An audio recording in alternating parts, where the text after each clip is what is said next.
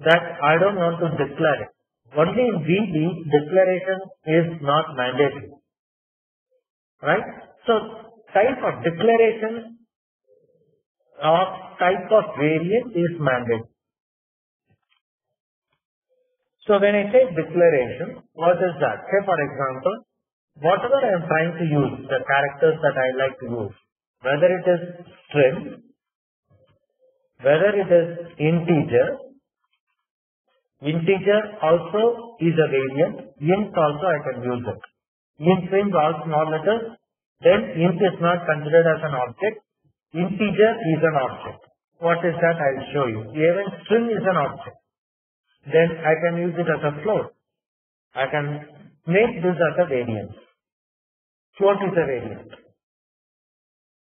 Right? So some of the times, I am not getting into more complex or Java objects because that is not our aim. Our aim is to just manage string manipulations, conditional statements, loop statements, etc. So this is about Java variants. Then I have called conditional statements. Verification. If this is this, how do you manage? If then else, etc. Then you have loop statements. Loop statements, you have so many: for loop, while loop, do while loop, right? So you have so many loop statements, right? So let us first start with string manipulation, that is string or integer or a float variant. We manage now the variables and managing the variable types. Then we move on to loops. Then we move on to the conditional statements. Conditional, whether logical condition or arithmetic condition, all are acceptable. All arithmetic operators, logical operators are all usable under JavaScript. So let us start with now. I'll go to the application. Let me close I'll start with new script. I'll close the existing scripts now. I'll open a empty script. So file, new. I now open empty functional script because I'm not having any repository now. Test object map is not there. I am now going with empty functional script under project 2. I manage it over here, say JavaScript.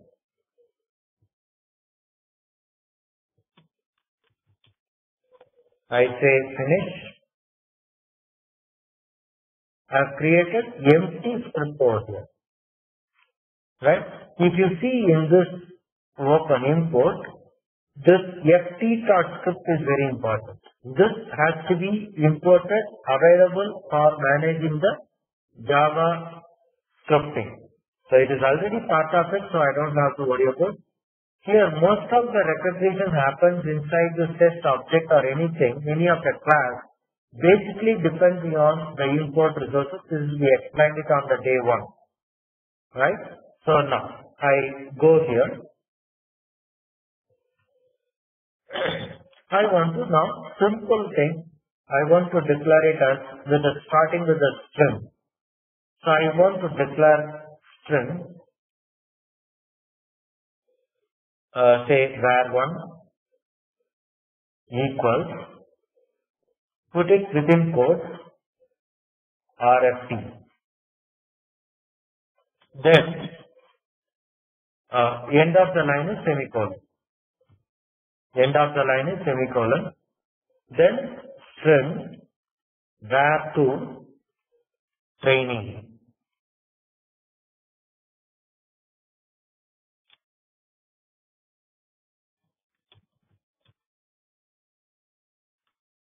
Right? End of the line is semicolon. So now we have used string var1, string var2. Right? I want to pass the string to the console. That is the value of the string to the console. Then it is system dot. If you put dot, you can see the IntelliSense is appearing. The IntelliSense is a part of the Eclipse. So system out is a small dot println. That means I'm putting it into the console, print line. I'm putting it into the console. What do you want to put into the console? I want to put var1 into the console. End of the line, system out,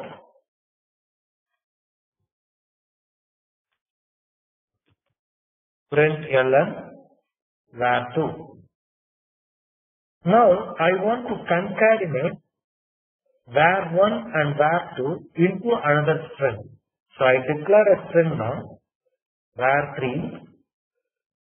I want to put var1 plus var2. Very simple, var1 plus var2. Very simple over here. Concatenation operator is plus symbol. Because it's a string, directly I can concatenate the string. I want to pass the string to the log info var3. End of the line, semicolon. So, basic initial scripting that we have done. We have declared two variables with a string as a type. We have put that string out into the console. The console is what you see in the here. This is my console window. So I can see the result over here. Then I put that into the log. At the end, I am putting it to the log. Also, I want to put it to the console system.out.println. Right? var3. So I can do that as well. So it is taken care of. I execute the script. There is no object now. So I just have to run it. Test object map will be empty over here.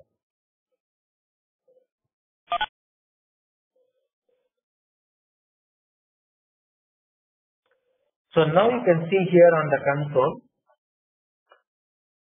RFT training, RFT training. So this is RFT is var1, var2 is RF training, then concatenating var1 plus var2, it is RFT.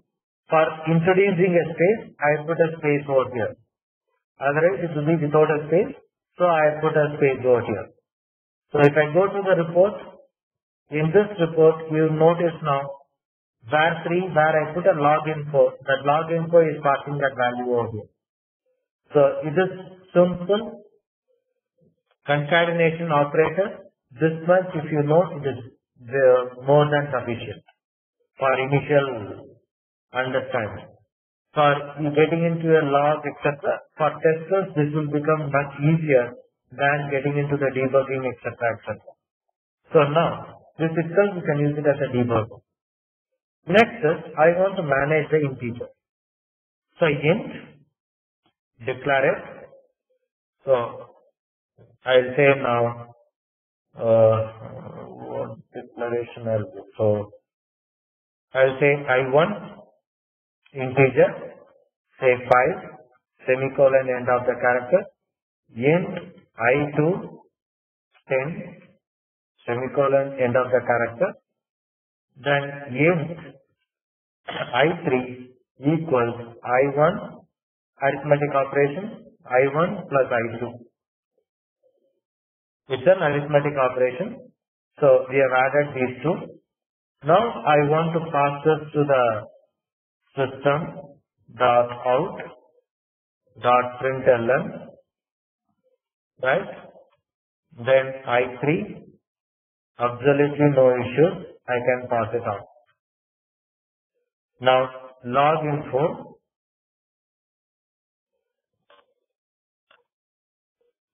info, right? I now pass the I3. So now you can see it is the red color is not going off. You can see now this red color is not going up because the method loginfo is accepts only string in the type, whereas you are supplying integer into the type. Since we are supplying an integer, it is not loginfo will not work with the integer. So I need to convert this.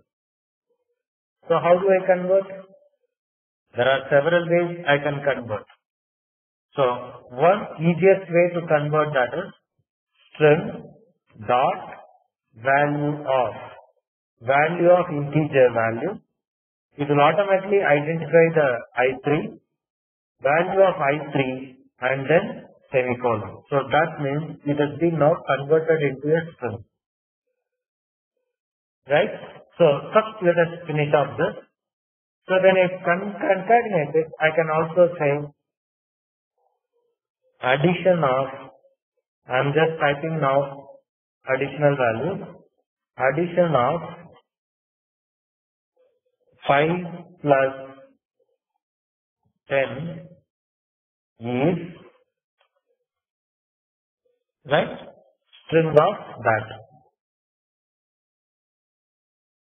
So plus is the concatenation operator, string of this. So I can add all these information, I can give as an additional information to the log.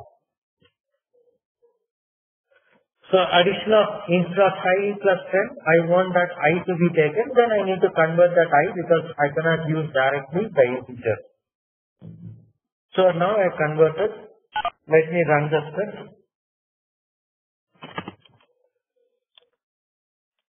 Let me run the script. How many people are with development background? So you can put it, if anybody has a development background with Java, you can say yes. If anybody not having development background, if you don't answer it, I consider it as not having a development background. So now we just execute. So as of, there are one person, yes, they have basic Java. So two people say yes, they have a development background. So first, if for development people who are having a development background with Java, they may not find it difficult, right? So for others, very simple thing is what type of characters we manage. Is it a string character? Is it an integer? Most of the time you will get it into these two, within these two. So when you see here, when I say I1 plus I2, and when I say here var1 and var2, right? So there is a distinct difference because it's a string concatenation. Indirectly it takes care of concatenation. Whereas it's an arithmetic operation. So he automatically manages the arithmetic operation along with the string manipulation. So if I just come back to the report, you can see here now RFT training and system mode I3. For system mode I don't have to convert. System mode accepts even integer to be passed. There is no issue. Whereas when you go into the log info requires exclusive conversion. So addition of 5 plus 10, the 5 is a numeric, this is a hard-coded value in our case. 10 is a hard-coded value right now, and value is 15. 15 is a dynamic value. We have taken the variable I3. Whereas 5 and 10 is a variable as it is. There is no change in that variable. So this, if you practice little bit, it becomes very simple. The thing is you need to remember, that's all. Now the same thing, what I'll try to do is, I'll make it as integer. So integer, I declare it I4 now, equals I3 plus I1. I can declare it in that way also. Integer of I4 equals I3 plus I1. So that is also allowed. When I do in this way, then how do I do log info? Log info. Right? I say now adding I3 plus I4 plus I1 to I4 value is, right? Here I use concatenation operator. I use now I4 dot to string. That's it. So if I treat it as an integer, I don't have to use string dot value of I3. That I don't have to use. So because if I use, for example, I just end this code, end the line.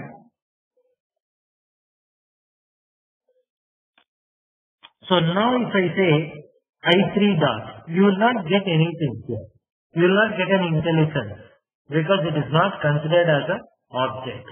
Whereas if I make it as I4, you can see the intelligence over here. Because I4 you make it as an object. Integer as an object. String, if you put var1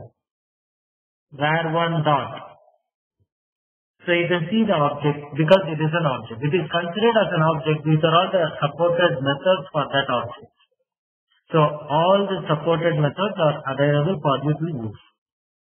So now I have made this. This is also another way of managing the integers. Right? So integer I can give I is capital. Small int it is considered as a local. It is not considered as an object. So if I want to convert that integer, then I have to use small int. I have to use string dot. If I consider it as a big integer, I need to use I4 dot to string. That's all. Very simple. And you get an intelligence to convert. So both, if you see here, if I run the script, you can see both are working.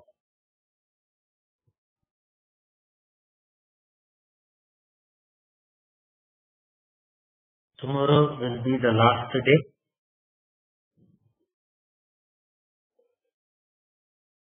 Tomorrow we will extend our session with the JavaScript and some of the final points that we have, in case if you have missed any. If you have any questions on this, you can also bring in those questions also. Now you can see here, adding 5 plus 10, 15, adding I3 plus I1 to I4, value is 20. So I15 plus 5, it is 20. So this is simple string manipulation. Now I can do a two-string, I can also do a concatenation. I want to concatenate, I can do a concatenation as well. String concatenate is a part of the string. For example, string var4 equals var1 dot concat string var2, right? This also is allowed. So I can do it in this way of var1 dot concat var2. That is also allowed. So log info var4. Since log info I don't have to worry about because it is already a string. I don't have to do any conversion or anything to this. If var1 is equal to 1, I want to convert it as an integer. Yes, we can do that as well. Same way, string dot to integer. Like to string you have done, you need to do it with to integer. So that is also possible, provided that is real integer. Otherwise, you will get an error message, could not convert the value. Right? So this is also allowed. So now we have seen simple variable declaration, assigning the value to the variable, and integer. Then we have done with concatenation of integer. That is, I want to concatenate two integers.